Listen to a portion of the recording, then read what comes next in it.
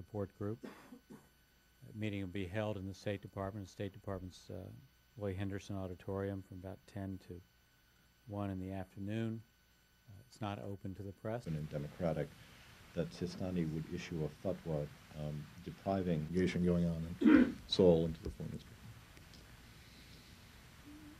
First question. We appreciated very much Foreign Minister Yoon's efforts on behalf of U.S.-Korean relations, seeking an end to North Korean nuclear program and working together with us on other issues of common concern. We wish him well in his future endeavors. As far as the overall picture, I think both countries are clearly committed to working closely together on issues of key concern. We look forward to maintaining and strengthening U.S.-Korean relations. We note that President Roh praised U.S. Republic of Korea cooperation and stressed the importance that he attaches to U.S.-Korean relations just yesterday in his New Year's press conference. Did we get advance word in the meetings yesterday? No. It's the Mesa government took over.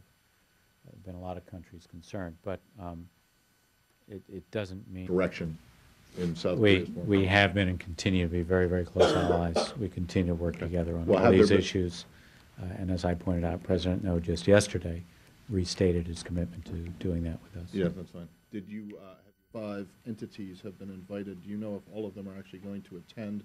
And if it's possible at some point, can we get a list of who is or who has been invited and who is attending?